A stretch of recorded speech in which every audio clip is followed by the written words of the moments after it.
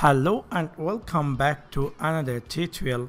In this tutorial I am going to share with you how to fix in your Windows Media Player like this your server execute failed. So in this video I am going to share with you how you can fix this issue. So let's take a look how to do that.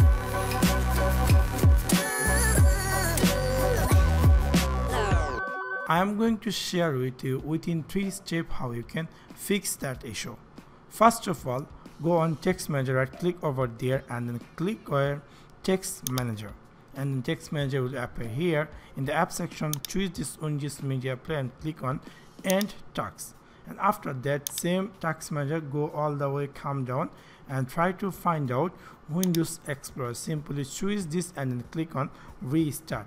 And then the second step is go on Cortana and type here cmd, and then you will find command prompt. Simply right click over there and click on run as administrator, and a new screen will appear. Here you have to type some comment. I will put all this comment in my video description link, so you can simply copy those comment and paste it here. So I'm going to choose this command first of all, Ctrl+C to copy and then Ctrl+V to paste here, and then simply hit enter and then click on OK.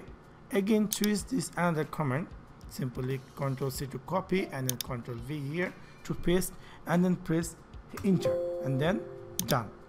Then the third and last step is go on your Cortana and then type here services, and you will find here services. Simply open the services and then all the way come down, try to find out Windows Media Player Network, something like that. Here like this, Windows Media Player Network Sharing Service. Simply double click over there and then you will see a new screen appear. Here in the step type, simply make it disabled and then click on apply and then click on OK. Within this 3 steps you can easily fix service execution fail in your Windows Media Player. So that's for now. Thanks for watching my video. See you next one. Peace.